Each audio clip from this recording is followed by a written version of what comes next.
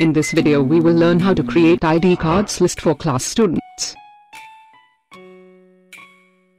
Run the RPU ID card design software. Choose any predefined template or open user-defined template. If you want to add details of students from Excel file, create batch processing series. Import Excel file. Select your sheet, column and click OK. Similarly, you can create multiple series. You can also create series of student photographs by import image path option.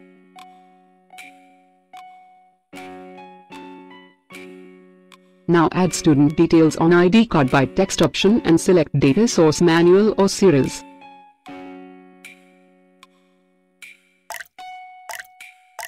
You can also add barcode on ID cards.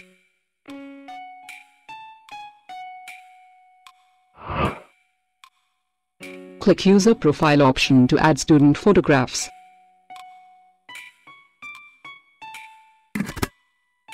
For printing ID cards, set print settings and give print command. ID cards are printing.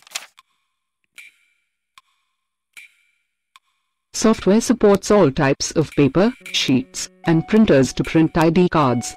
Trim ID cards according to card dimension. For lamination, put cards in laminating pouches and then put in lamination machine.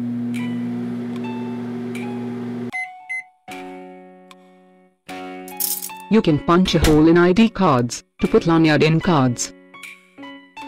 Or, you can also use various card holders.